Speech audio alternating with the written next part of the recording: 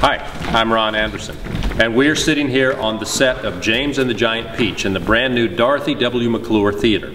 James and the Giant Peach is one of the shows produced by the Springer Children's Theater. The co-producer is the Springer Theater Academy, and all of the actors and technicians in the show are students at the Springer Theater Academy. Look out! As you may know, it's based on the book by Roald Dahl, by the same name, James and the Giant Peach. James and his buggy friends fly across the world on a peach, and in the process they encounter some seagulls, some cloud men, some rappers, some Sharks!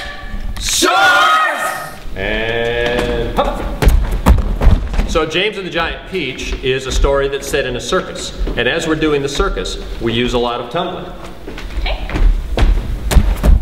Tumbling is one of the things that we teach at the Springer Theater Academy. Standing, 1, 2. It's also more fun in costume rather than just in gym shorts.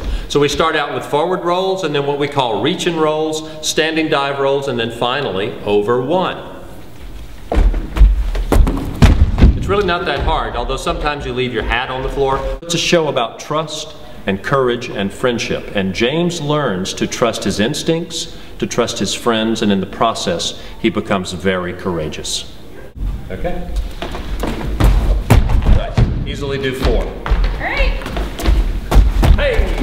And in a full skirt with petticoats. Hang time!